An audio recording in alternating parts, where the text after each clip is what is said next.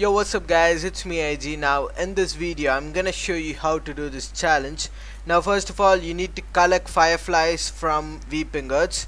Now I'm gonna show you guys a location. I think the spawn rate will be high on night time. I don't know, but I saw them on in the morning in the game time. So yeah, now I'm gonna show you guys the location. If it's not that, then don't blame me.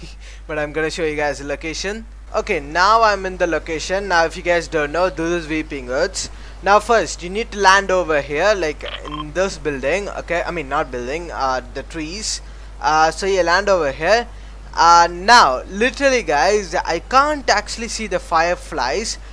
I don't know why, but I can mark it. Now look at this. If I mark it, as you can see, it says fireflies. So yeah, that, I mean, I think if it's night time, you'll see the fireflies.